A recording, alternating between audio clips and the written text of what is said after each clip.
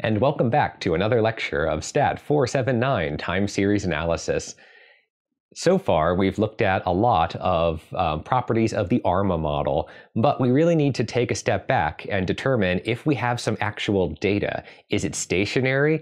And are there any autocorrelations that are not zero? So how do we test for that?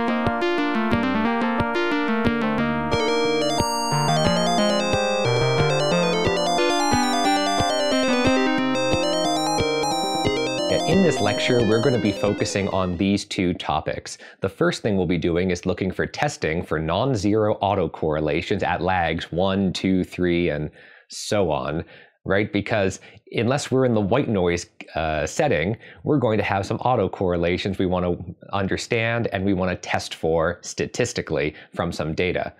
Then we'll be looking at the idea of stationarity, because as we talked about before, having a stationary process is very important for doing statistical inference.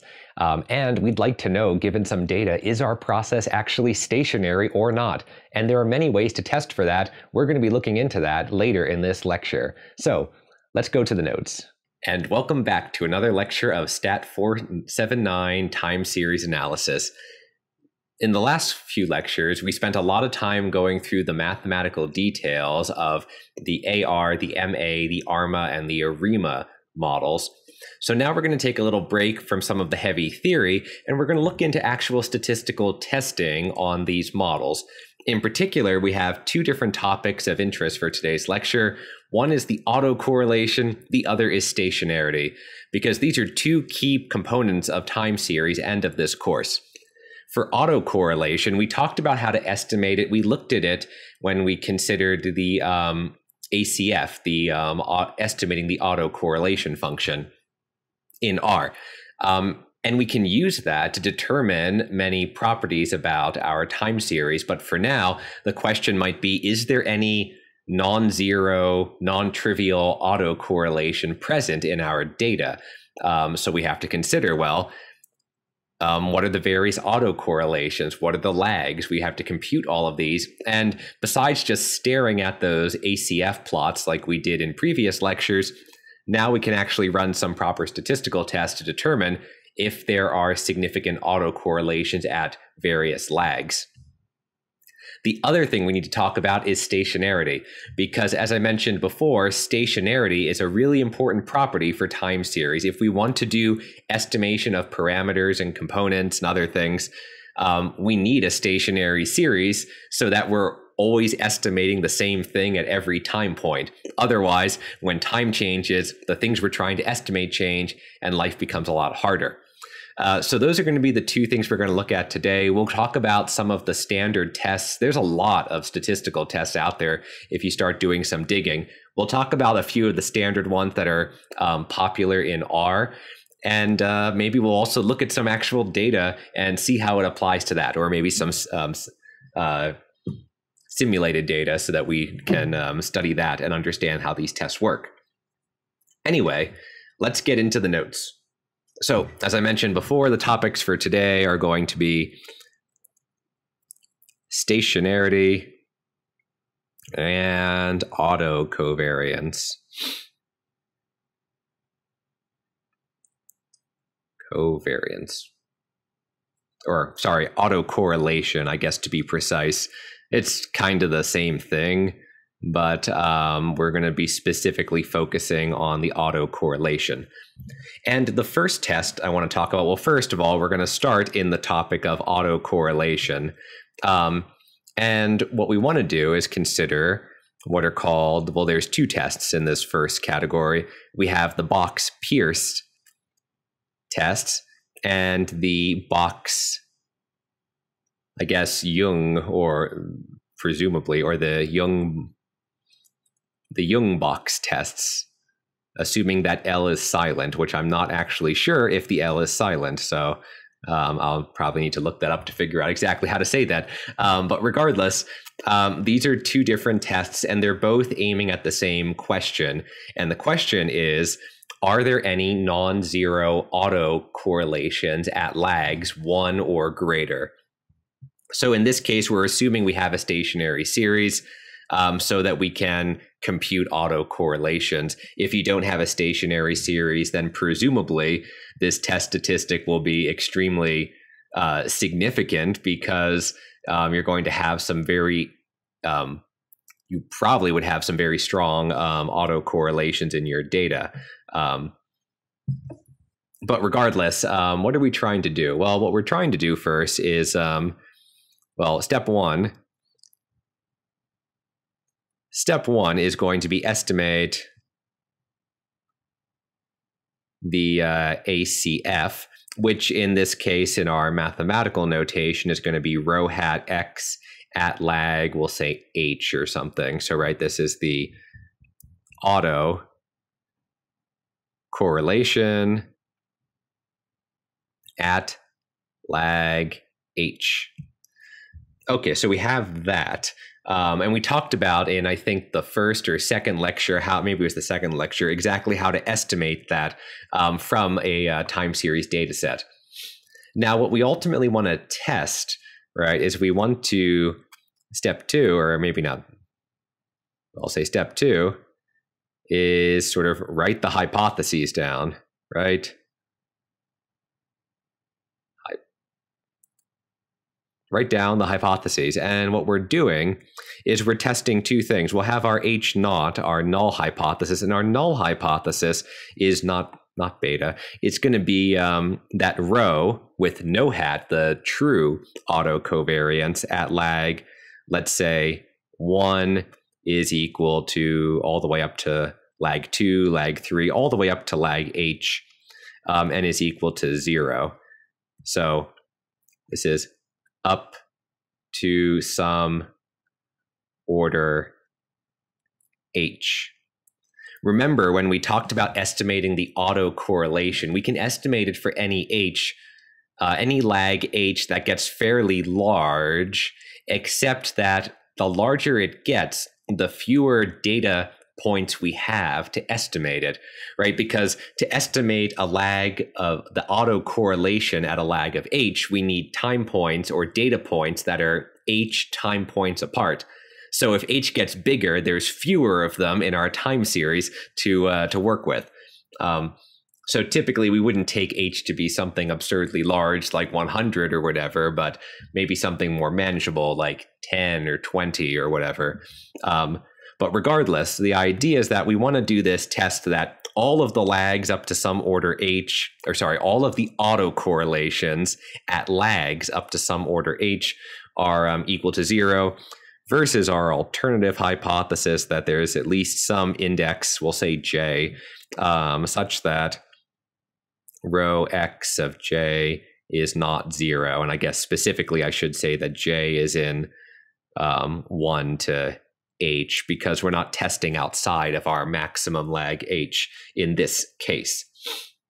Okay, so then the question is, well, how do we do that? How do we test this hypothesis? Well, there's a couple different ways. There's our box-Pierce and our Young-box tests, which we will try. So the first one is box-Pierce. And box-Pierce basically says, note that the square root of n times rho hat x at some lag j is approximately normal 0, 1 by the central limit theorem. So why should that be true? Well, that could be true because remember that our definition of rho hat is just going to be the sum of a bunch of terms, of a bunch of data points. So in a sense, if we sum up a bunch of things and we properly scale those things that we're summing up, very often the central limit theorem will kick in and we can say, okay, this is approximately normal. Again, not perfect, but at least it gives us a starting point. And if we have that these things are approximately normal 0, 1, then we know that n rho hat x at lag j squared is going to be approximately chi-squared 1, with 1 degree of freedom, right? If I take a standard normal random variable and I square it, I get a chi-squared random variable. And if I have a bunch of IID chi-squared 1 random variables and I sum them up, I get a chi-squared with h, or with, I guess, how many did I say? If we have h of them, we sum them up, we get a chi-squared with h degrees of freedom. So the test statistic becomes, and I use Q because there's a whole bunch of these Q statistics that you can see people talk about. So I use the notation QBP for Box-Pierce, and that's just going to be n times the sum, j from 1 to h, of rho hat x evaluated at j squared. So basically, I compute h autocorrelations from 1 up to some value h. I square them, I sum them, I multiply by n, and we claim that this is approximately chi-squared with h degrees of freedom. Yes. All right, so is it perfect? Well, not exactly. We're dealing with a lot of asymptotics and approximations. We're saying, okay, this autocorrelation is approximately going to look normal, and then if I square it, it should approximately look chi-squared. And strictly speaking, the estimators are not all independent because they're based on the same data set. So there's a little bit of hand waving going on here. It's still very valid in some sense, but it's not perfect by any means. And that's why there's actually a lot of other tests out there, including including the Young box test.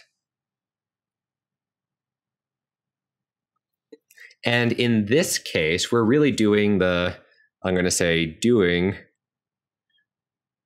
same thing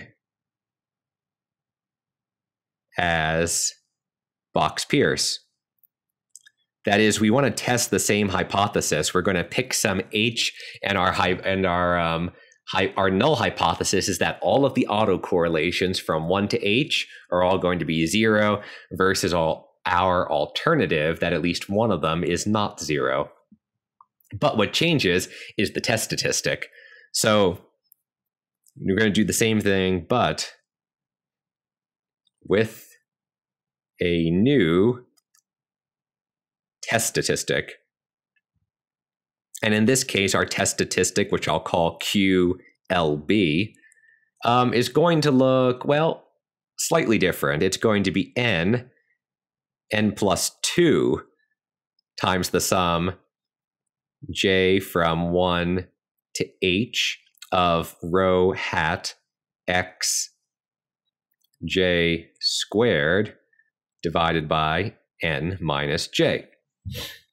Okay, so what we have is something that looks almost the same as what we did above, right? We have the same terms here, but now we're multiplying by an n plus 2, and we're dividing by an n minus j. Why are we doing that? Well, if you go and read, there's actually not a lot of information on this. I was looking at some textbooks, but if you go and read what Young and Box actually wrote back in 1978, they take these two test statistics, they take the Box-Pierce one and this new one, and they study it. They basically say, okay, we have this idea that asymptotically, I should say, I didn't actually finish the thought here, asymptotically, this thing should be chi-squared h as the data size goes to infinity, in some central limit like convergence sense. But for finite samples, that's not true. But what we can do is we can look at, basically we can compare to the same thing, n plus 2, but with the actual autocorrelation in here instead of the estimated autocorrelation. And we can ask questions about, basically what's the mean and variance of this statistic. And at least in that short paper, they kind of say, the mean and variance of this modified test statistic, the Young box statistic, actually works better than their box peer statistic. Box is the same box. He's sort of everywhere in stats. So it's a way of refining it. It's not so much that one is wrong and one is right. Both of them are going to asymptotically have a chi-square distribution. The question is, because we're never asymptotic, right? We never have infinite data. Which one is going to perform better for actual finite sets of data, like we would actually work with in practice? If you read their 1978 paper, they claim that this second statistic, the Young box one, is actually better. I haven't tested it myself, and if you pick up a book on time series or econometrics, they might have other conclusions. So I can't claim more beyond what I saw in that one paper. But it's just a way to say that, yeah, there's different ways to basically test the exact same thing. Now, there's one other, well, I'll point out that this actually does exist in R. So basically, these tests exist in R in the, I think is this one, I think, is just in the stats package. I'm going to say stats package with a question mark, because I'm pretty sure that's the case, but I should probably double check that because I actually don't quite remember. But it's kind of a standard test, so it would make sense if it just appears in the standard stats package, which just comes with the R any distribution of R that I know of. Anyway, so if we actually look at the implementation of this, it's in the function called box.test. And it allows you to do either of the two. You can give it an argument that says either do the box Pierce or the Young box test, depending on which one you want. But there's something else that's interesting to note here, that often we don't apply these tests to a time series. You're thinking, well, wait, what? Isn't that the whole point? Well, no, we don't apply it to a time series xt, but instead to the residuals of xt after fitting, let's say fitting an ARMA model to it. And ARMA, I guess you could do an ARIMA as well, but we'll just say ARMA PQ model to it. Okay, so the idea is that this function in R will just take a sequence of data. You can give it any sequence of data you want. And we can apply it to actual time series, but in some sense, this is like a test for white noise. We're trying to determine whether or not any of the autocorrelations are non-zero. If all of the autocorrelations are zero, we have an uncorrelated stochastic process, which kind of falls back into our white noise. Again, I'm not making any assumptions on the mean being zero here, but effectively it kind of throws us right back into the white noise category. So more likely what you'd want to do is you'd have a time series. It's not going to have zero autocorrelations, but what we want to do is fit an ARMA model to the data. Now, we didn't talk about how to actually fit an ARMA model, but in R, for example, you can just run a command that will fit an ARMA model to your data, much like fitting a linear model in regression. Now, after you fit the ARMA model, you're going to get residuals out.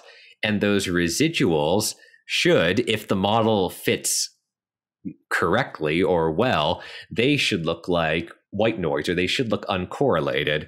So the point is that typically what you would do is take your series xt, fit an ARMA model to it, then take the residuals and shove the residuals into box test. But when you do that, you have to adjust the degrees of freedom. So the point is that in this case, we'd estimate P plus Q parameters. So we should instead test, I'll say QBP or QLB with a chi-squared distribution, but now we're going to have H minus P minus Q degrees of freedom. So again, I'm not going to get into the finer detail of it, but the intuition should come a lot from what you learned in linear regression. In linear regression, typically the degrees of freedom for our standard error or for our residual sum of squares is going to come from the data size minus the number of estimated parameters. So in this case, if I am estimating P and Q parameters for my ARMA model, then when I want to run this test, I need to subtract that from the degrees of freedom for my chi-squared distribution. And this can be done in the, and we'll do a demonstration later in the lecture, but this can be done in the box test function with the argument, it's like fit dB, I think. Yeah, fit df. FITDF. So the point is you would have to manually tell R how many degrees of freedom should I remove from this, from my chi-square distribution based on how many parameters did I have to estimate before I got these residuals. And I should point out that if you look at the box test, it doesn't just have to apply to time series. You can apply this to a lot of linear models. If you have, say, if we go back to linear regression class and you fit a linear regression to some data, you'd expect that the residuals would not have any autocorrelations. You can use the box test to check for that. Because if there are autocorrelations, then you might be worried about the assumptions being put on your model, right? Because in classic linear regression, we want uncorrelated errors. So we definitely don't want that to be the case. Also, because we're subtracting P and Q, we would need to choose H such that H is greater than, strictly greater than P plus Q, right? Otherwise, it's not going to work because you can't have a chi-square distribution with 0 or negative degrees of freedom. I don't think there's any crazy way to generalize a chi-squared that way. Oftentimes in math, you get some weird generalizations, right? Where you think, oh, that doesn't make sense. And then you, like when we talked about our differencing operator, you can have a first or a second difference, but you can also have fractional differences because of course you can. Yeah, but basically, yeah, you need to make sure that H is larger than P plus Q, or else it's not going to work. And R is probably going to throw an error at you. All right, so moving on from that, the next test we're going to look at is called the Durbin-Watson test.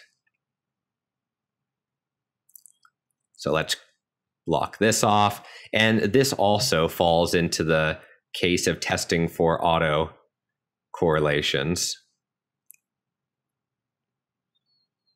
Most of the things we're going to talk about today are testing. Well, the next two things in the previous two things were all autocorrelation. And then we'll talk a little bit about stationarity at the end of the lecture, or at least the written part of the lecture. Right. So the Durbin-Watson test, and the name Durbin is going to show up again later when we talk about how to estimate the parameters for our ARMA process.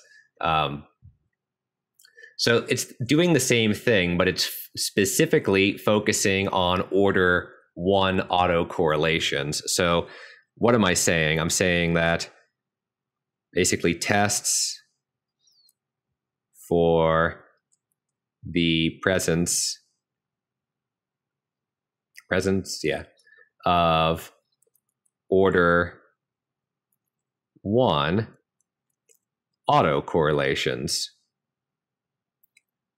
So unlike above, for our box test collection, we're not going to be choosing some H and we're going to be testing for autocorrelations for lots of values. In this case, we're just testing for autocorrelations at lag 1. But in some sense, those are the most important ones, because very often, if you're going to have higher order autocorrelations, you're probably going to have one at lag 1.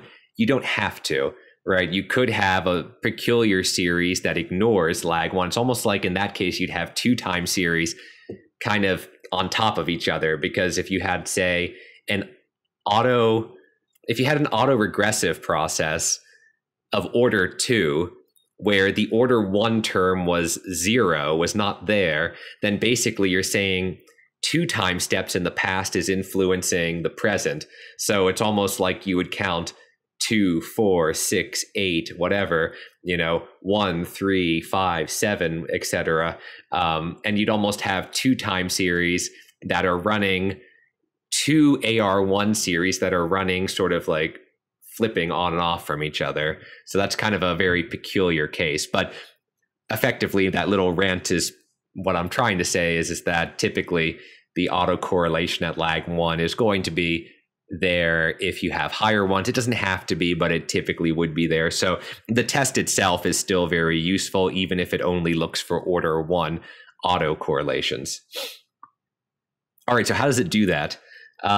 Well, what we need to do is it basically does it for linear regression, and it looks at the residual. So kind of like I mentioned above with our box tests, in this case, we're going to look at the residuals after fitting a linear model to our data.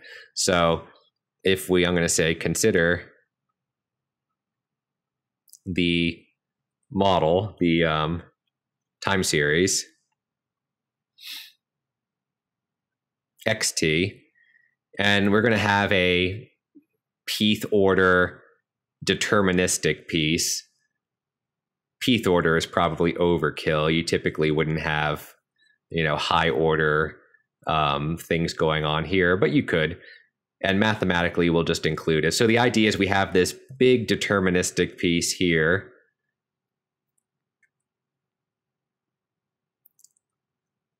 And then we have our residuals process. RT is the residual process. So what we would do first, this is before we run the Durbin-Watson test. Actually, I think in the syntax, and we'll double check this, I think in the syntax for the Durbin-Watson test, you just give it a linear regression formula, so it would take care of this for you. But what we'd want to do is, well, first compute the least squares estimator, beta hat, just like we would do in regression class. And then we would get residuals, which I'm going to denote as R hat, right? Because they're the estimated, maybe I shouldn't call RT the residual process. It's more like the error process. And then R hat T would be the actual residuals that we compute from our data, right? The residuals are just the difference between the observed value and the estimated value, which I guess I can write as a dot product between beta hat and my vector of 1 t to the p, whatever. So again, this is the observed, and this is the, I guess, predicted. And the difference between the observed value and the predicted value is going to be our residual process. So now that we have these residuals, and again, this is just doing linear regression, like we would have done in linear regression class. Now that we have this, we assume the model that R hat T is equal to rho R hat T minus 1 plus WT. So that is an AR1 model for the residuals. Okay, so if we have an AR1 model for the residuals, well, what do? We want to look at rho and determine whether or not it's going to be 0. If it's 0, there's no autoregressive process. If it's not 0, there's some autoregressive process going on here. So let's look at that. Right, and actually now that I look at my notation, I realize that I probably shouldn't have used rho, because I was using rho for the autocorrelations, and now I'm using rho for my parameter here. So I will change that to, I guess, phi, because phi was what we were using for our autoregressive process parameter. But yeah, so basically the idea is that we assume this model, and then we want to then test H naught, which is that phi is 0 versus H1, the alternative, that phi is not 0. So right, this is no autocorrelation, and there is, and maybe yes, autocorrelation, etc. So that's what we want to test, right? We're turning this into just a simple hypothesis test. Is phi equal to 0 or is it not equal to 0? So then the question is, well, how do we do that? Well, what we do is we compute another test statistic. And our test statistic this time is going to look like Q, well, we're going to denote it as QDW for Durbin-Watson. And what it's going to be is it's going to be the sum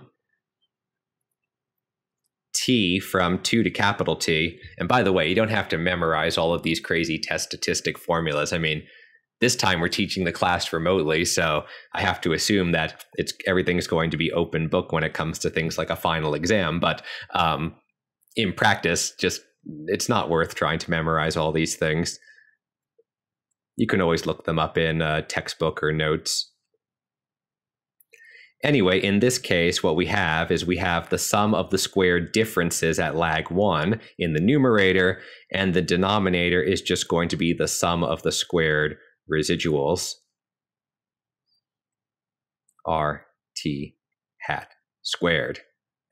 So this in the denominator is actually the residual sum of squares, like you would use in regression class.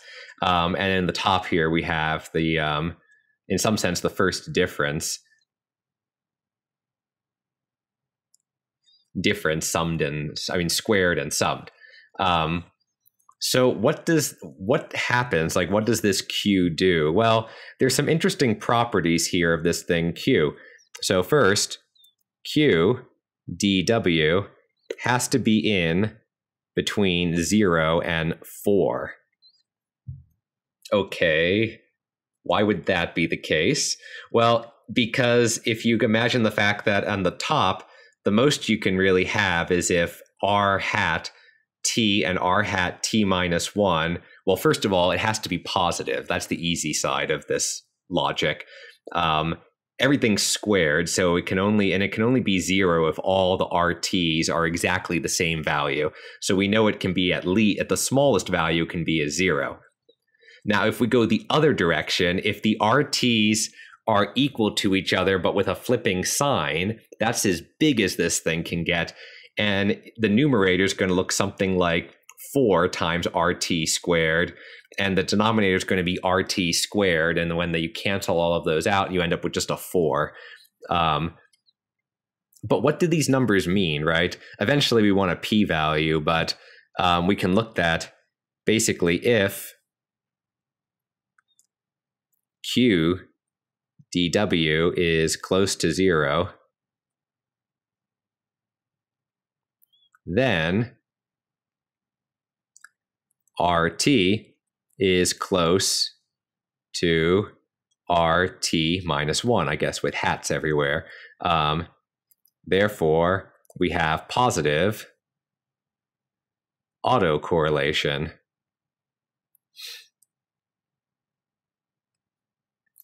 If, in contrast, our QDW is close to 4, then we have that R hat T is close to minus R hat T minus 1, and therefore we have negative autocorrelation.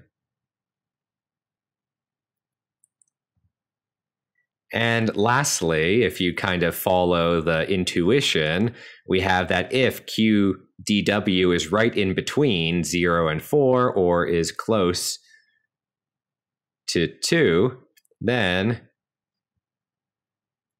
we don't have any autocorrelation.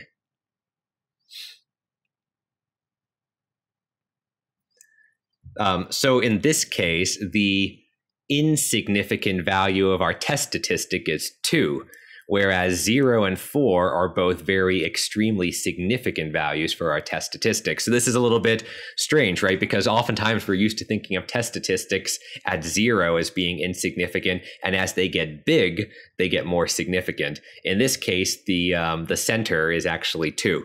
I mean, you could subtract 2, I guess, just to offset that if you really want. But yeah. So then the question is, well, can we actually get a p-value out for this test statistic? The answer is yes, but it's not a straightforward calculation. So we're not going to go through the gritty details of where the p-value comes from, but just note,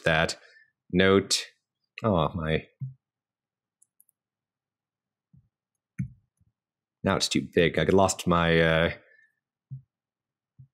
the size of my pen here. There we go. That looks better. Okay, so then what I was going to say is note that a p-value can be computed, but the distribution, I think I put the quote here into my notes. It's a linear combination of chi-squared random variables, which is, I'll say, is a linear combination of chi-squared random variables, which means that it's actually super annoying to compute the p-value for. I mean, a computer can do it. It's not annoying for a computer. But if you have, let's say, a weighted sum of chi-squared random variables, it's not always easy to get a nice tail probability out for a p-value like you would if you just had a single chi-squared random variable. Luckily, the computer can take care of that for us. And my understanding from reading the documentation in the code, I should say, this is in the DW.test, or no dot, sorry, just DW test. This is the DW test in the LM test package in R. And according to the documentation, if the data size is really, really big, it doesn't really want to do some massive combination of weighted chi-squareds.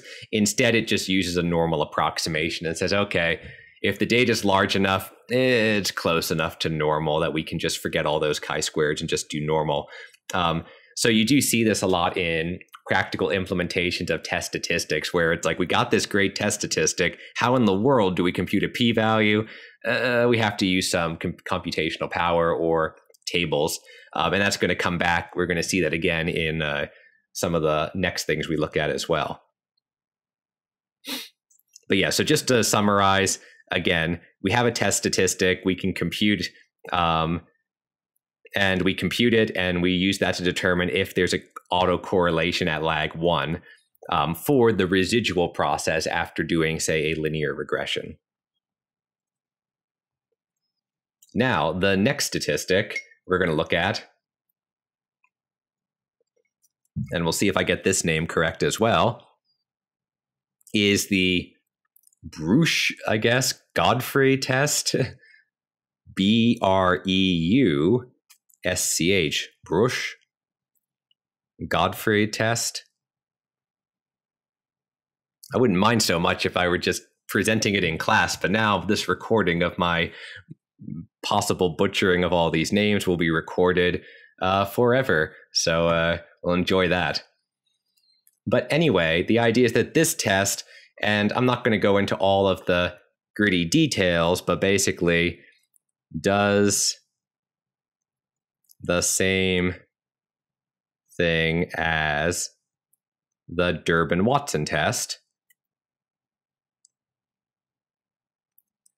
in the sense that it is going to take a linear model like I started with up here, look at the residual process, and then try to determine if there's significant autocorrelations in the residuals. But here's the but it does it for ARP models on the residual process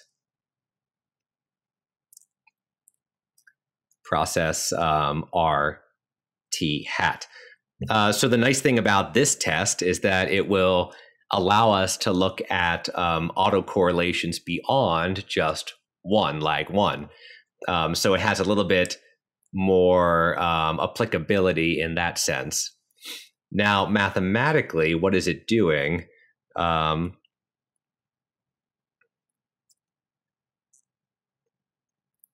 Mathematically,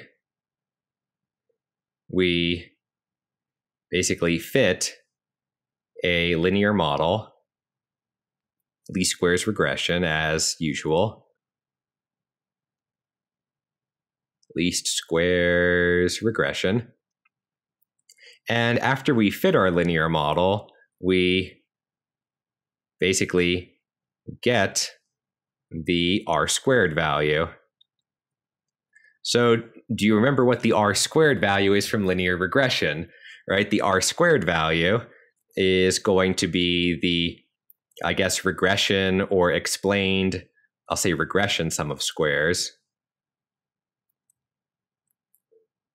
Sometimes I like to use explained sum of squares so I don't get confused with residual sum of squares. It's the regression sum of squares divided by the total sum of squares. So typically it's interpreted as the amount of information that we're learning about the relationship between the inputs and outputs of our regression model, I guess from our regression model. It's sort of saying how much information about our output is explained by our input. If the regression sum of squares is very close to the total sum of squares, that means our data probably looks like it's in a straight line, and just about all of the variation in our data is explained by the model. If it's just a lot of random noise, then this value would be very close to 0, but still needs to be positive, or at least non-negative. Anyway, the idea is that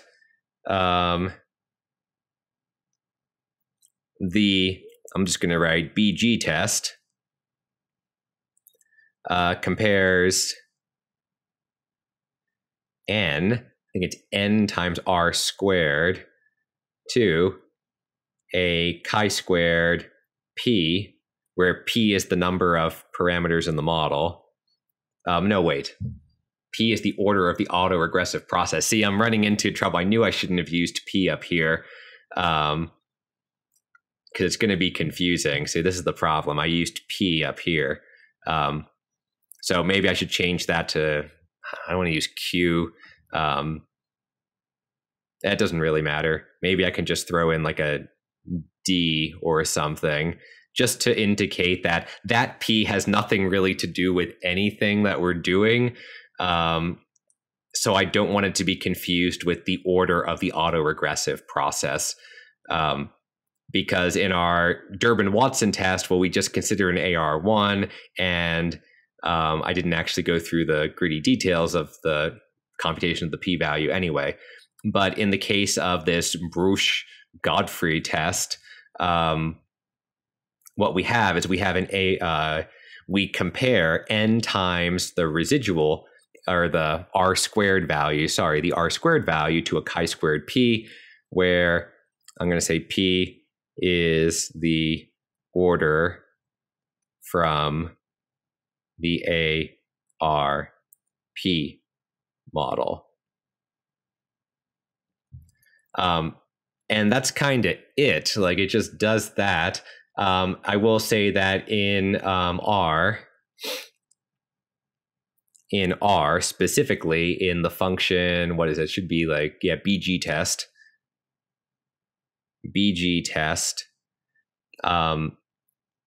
It can alternatively use the standard F test from linear regression.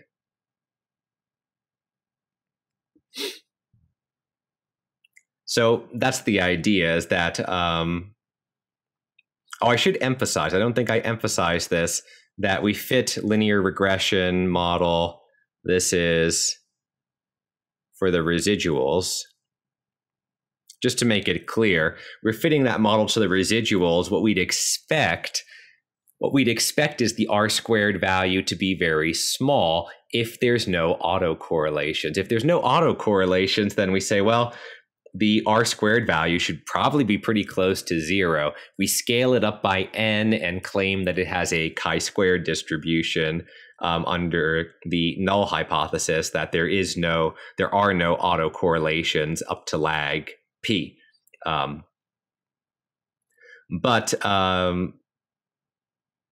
yeah, and then we can also do the classic F test, and the package does allow you to sort of switch between the two of those.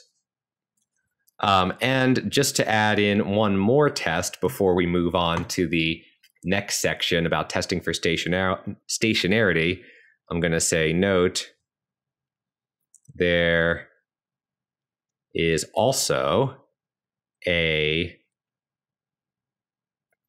Bruch-Pagan test,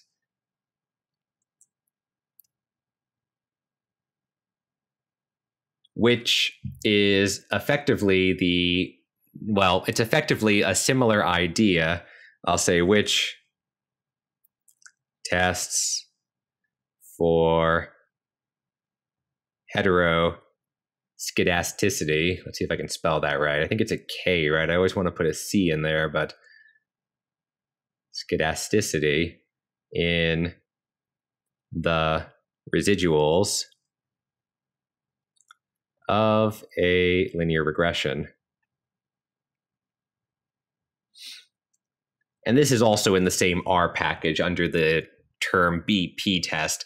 So this is different than what we'd want to use in time series, but I thought it's still worth noting that there are other ways to test the residuals of a linear regression model. And that seems to be this entire package LM test, maybe not the entire package, but a lot of LM tests seems to be dedicated to testing the residuals for linear regression. Again, the BG test is very relevant to time series, but it is also useful outside of time series, as is the box tests and these other ones we looked at. Because ultimately, if we fit a linear regression model, we'd hope that the residuals would look uncorrelated.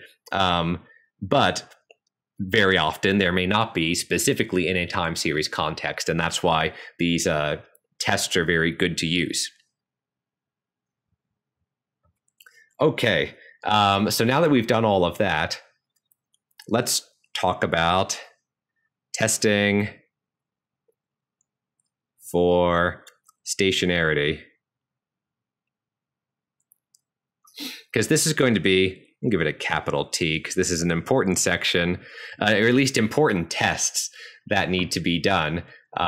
Because we already looked at them a little bit in the lectures and in your assignments.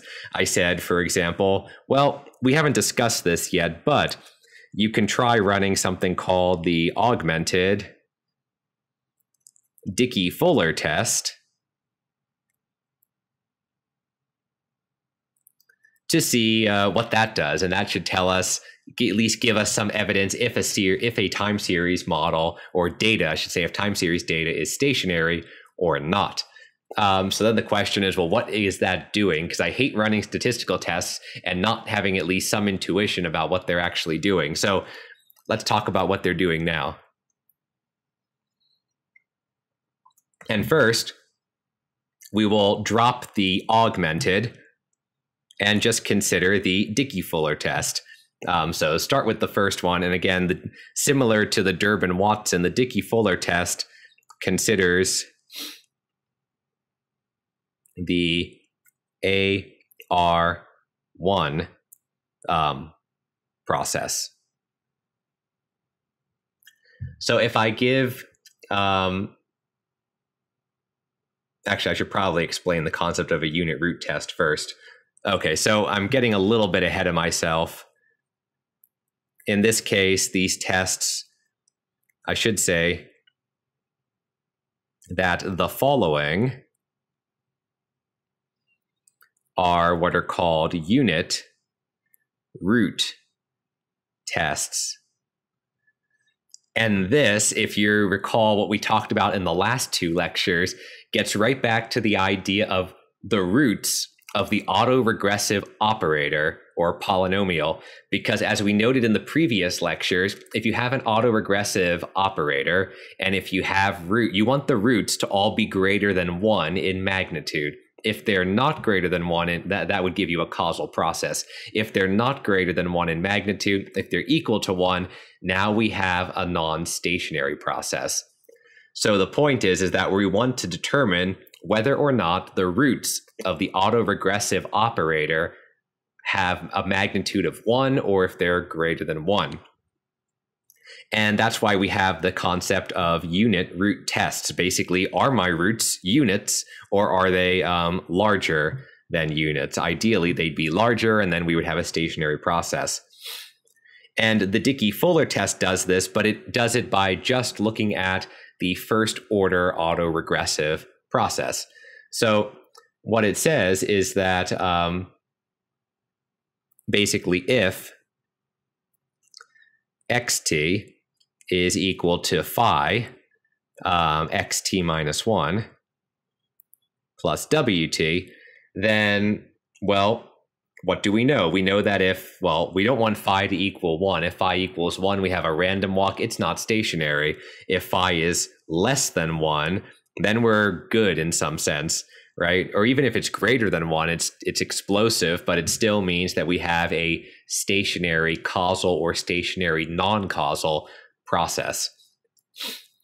But what Dickey-Fuller test says is that if this is our process, then if I consider the first difference of this process, well, there are different ways to write it. Effectively, when I take the first difference, I'm going to this above equation and I'm just subtracting xt minus 1 from both sides of it. So what I can write this as is phi minus 1 xt minus 1 plus wt. So this is what this is a representation of the first difference process. And if I take this coefficient and denote as phi prime, then what I have is a new type of time series equation. And what I want to do is I want to test h naught, which is phi prime is equal to 0, against h1, the alternative, that phi prime is not equal to 0. So when I write that down, it looks a lot like just a classic statistical test. I want to know, is my parameter 0 or is it not 0, the alternative being not 0. But what's interesting here is that this is equivalent to saying h naught phi is equal to 1 or h1 phi is not equal to 1. So the null hypothesis is actually non-stationary, and the alternative is going to be stationary. So in this case, we'd actually want to have a very small, significant p-value to reject the non-stationary null hypothesis and say, our data looks stationary, which is a little confusing intuitively, because typically when you do things like goodness of fit in statistics, you'd want an insignificant p-value to say, yeah, my data looks like it fits the model. But in this case, we actually want a significant p-value to reject non-stationarity. So again, it's a little confusing just because it's a little backwards from the intuition that we would often have when we approach statistics. But okay, so we have that. So then the question is, well, what do we actually do? Well, effectively, we test this. Keep changing that. There we go. So we test this by estimating phi hat prime from the data, the first difference process. So we would take our data, apply the function does this all for you, so we don't actually have to do anything. But what it's doing, right, is it's taking our time series, applying a first difference. Now we have our nabla xt, and then it's using that time series to estimate the first order autoregressive parameter phi prime, or phi prime hat in this case. We didn't talk about how to estimate these things. We're going to do that in a later lecture, but if we just assume that it knows how to estimate that value, then it takes the data, it estimates it. It also computes a standard error for phi hat prime. It divides one by the other, that is, divides the estimate by the standard error, and it does a standard hypothesis test from that.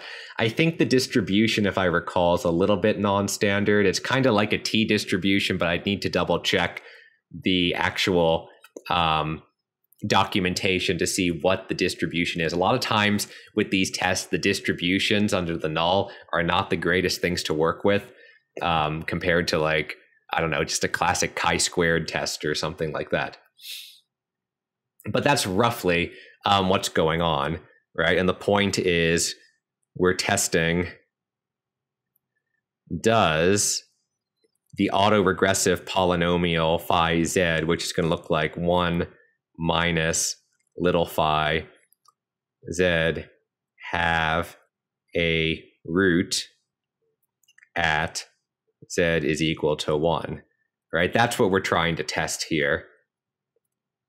Now, of course, we might be interested in not an AR1, not just a polynomial based on the AR1 process, but on an ARP process. And that's where the augmented Dickey-Fuller test comes in. So the augmented Dickey-Fuller test is basically do the same thing. I feel like I'm saying that a lot in this lecture, but for an ARP model. Okay, so yeah, we can do that, right? So what we do is we basically go through and do the same thing, but now xt is going to be written as the sum I from 1 to p of phi I xt minus I plus wt. Okay, so that's just our autoregressive process of order p.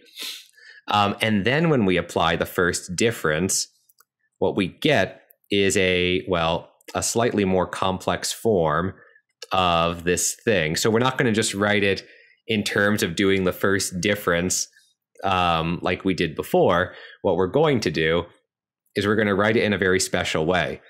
we're going to write it with a phi 1 prime at x t minus 1, which is not a typo. There's no nabla there. Yeah, we were writing down this equation here. So what we have is we have our phi prime at phi 1 prime times xt minus 1, and then we have the sum I from 1 to p minus 1 of phi I plus 1 prime times the first difference, nabla x t minus I, and then we still have a white noise term here. So again, this is, oh, and I didn't define what these things are. I should say where phi 1 prime, which is the thing that we're actually interested in here, is going, much like in the last case, is going to be the sum j from 1 to p of phi j minus 1, and phi I prime is going to be, this is for I2 and larger, is going to be the sum j from 1 to p of the phi j, this is for j greater than or equal to 2. Okay, so then the question is that actually true? Well, yeah, you can work your way through it. I think there's an angry toddler upstairs. Not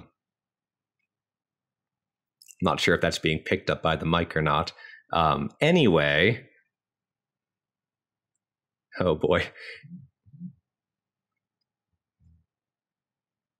Yep, bedtime's not going well. Anyway, where were we? Where we were is that if we actually wanted to double check to make sure that I'm not just making this up, we can plug in these parameters into the above equation and work our way through to show which terms cancel out with which other terms, which would look something, I guess I can take the minus sign out because they all have a minus sign, would look something a little bit like this, which is the sum j from 1 to p of phi j, and then we would need the delta or nabla x upside down triangle x, which is going to be xt minus I minus xt minus I minus 1. So it would look something like that, and we can start to, if we really wanted to, cancel out terms and show that we just get the first difference process, because what we're going to have is we're going to have a, I guess in some sense, if we go all the way back to I is equal to 1 here, then we're going to have an xt minus 1 times all, the sum of all the phi's, and then we're going to subtract all the phi's, and we're going to get the extra minus 1 in there. So you can kind of work your way through it if you really want to. It's nothing too exciting to do. And in some sense, we really don't care about anything on this side of the equation. What we care about is this term right here, because much like what we did above, what we note that the autoregressive polynomial evaluated at z is going to be 1 minus the sum j from 1 to p of phi j z to the j. So if z is equal to 1, then phi evaluated at 1 is going to be 0. And we're going to use the same intuition that we did for the Dickey-Fuller test for this augmented Dickey-Fuller test. And what I mean by that is that we basically, well, we do the same thing we did up here. And what did we do up here? Well, we said we're going to run a hypothesis test for phi prime being 0 or not 0, which is going to tell us if it's non-stationary or if we reject stationarity in favor of our process being stationary. Non-stationary, not non-stationarity. That's not a word. Got to keep track of that. Anyway, so effectively we would do the exact same thing. Then test H naught that phi prime 1 is 0 against the alternative that phi prime 1 is not 0. And yeah, we can just do that. Again, as before, you can estimate that thing from the first difference process. So basically, I'm not going to write it again. It's exactly what I wrote up here somewhere. Yeah, right up here where I said we estimate that thing from the first difference of the data. And then we compute a standard error, we compute a test statistic, we compute a p-value, and we can determine whether or not our time series is stationary. Now, there's one more thing to note about the ADF test, the augmented Dickey-Fuller test, and that's in the R version of this, which is the ADF, I think, dot test. So in this version of the test, the ADF dot test, well, what happens is that it first fits a line. I say line because it's a linear model, but it's literally a straight line, not a more complex linear model, to the data to remove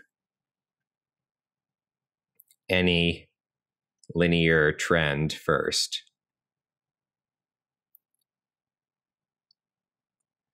So what it actually is doing is it's considering xt is equal to beta naught plus beta 1t plus the sum I from 1 to p of, and now the autoregressive bit comes in, phi I xt minus I plus wt. So what it does is it includes a deterministic linear piece in the fitting of the data to this model. So it does that to basically remove any sort of line that might be in the data. So if there's an increasing trend or a decreasing trend or whatever, it takes it out and then it runs the test to determine if the series is stationary or not. So it can be a little confusing because, you know, if you don't realize that and you apply it to some data with a linear trend in it, it might say, yep, this looks stationary. And you might say, well, wait a minute, it can't be stationary. It's increasing. That's why, because it has one extra step in it that it does when you have that implementation in R. Wow, so we're really working through the lecture. What I might actually do is then just save the R code for a mini version of the next lecture, and maybe I'll expand on it rather than just rushing it at the end here. I mean, technically I could go on for, 90 or 100 or more minutes, but at this point, I'm like, I might as well just wrap up what we're talking about. And to do that, I have one more quick example of a different unit root test for stationarity that I wanted to put in here. I'm not going to give a lot of the mathematical details because, well, it's a little bit opaque, to be honest, if you try to dig up the mathematical details. But there is a Phillips-Perron test. And the Phillips-Perron test is an alternative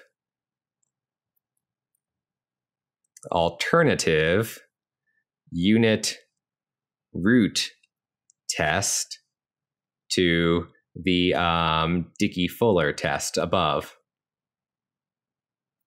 And I should note these both exist. I actually forgot to point that out up here. Both in the T-series package. So both of these exist in the T-series package in R. You can apply both of them to your data fairly quickly and see what sort of results you get. Now, the Phillips-Perron test kind of goes a little bit beyond, I guess you could say, what the augmented Dickey-Fuller test does. It basically tries to be, it I'll say tries to be more robust to deviations from the linear regression assumptions.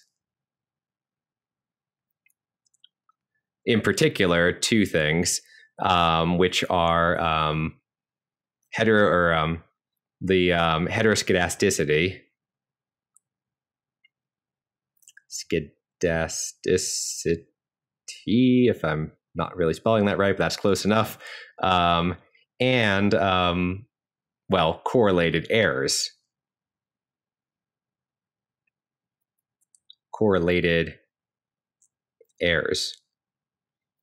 So again, the augmented Dickey-Fuller test, right, is a little bit based on the idea of, well, I guess it's kind of based a little bit on the idea of regression. But the idea is that least squares regression may not make sense if you have heteroskedastic errors, if you have correlations in your errors. So instead, the Philip-Perron test tries to take an alternative approach. It uses different techniques, something called the Newey-West estimator for the variance. It's basically a different way to estimate the variance in linear regression, or the covariance in linear regression, where the classic assumptions are not met. Because remember, if we go back to like linear regression 101, we have the Gauss-Markov theorem. It tells us that we want to have uncorrelated errors, uncorrelated equal variance, homogeneous variance errors, to sort of do the classic least squares theory. Since that's not the case, typically in the data that we'll be looking at in time series, you have things like this Philip-Perron test, which try to account for that when it uses tools when it borrows things from linear regression and says, we don't really want to do like the least squares estimator doesn't make sense if we have strong correlations and heteroskedastic errors, so we should try to correct for that. And that's what that does. Now, to be honest, I haven't spent a lot of time in my own career actually running these tests, one versus the other, so I'm not sure what the best one would be. It's something that might be an interesting excursion to actually run this on some test data and see how they actually work in practice. Now, since I've more or less used up the approximate 80 minutes that I've been aiming for, let's say 70 to 80 minutes for these lectures, I think I'm going to stop for now. Also, it's getting quite late on the clock here.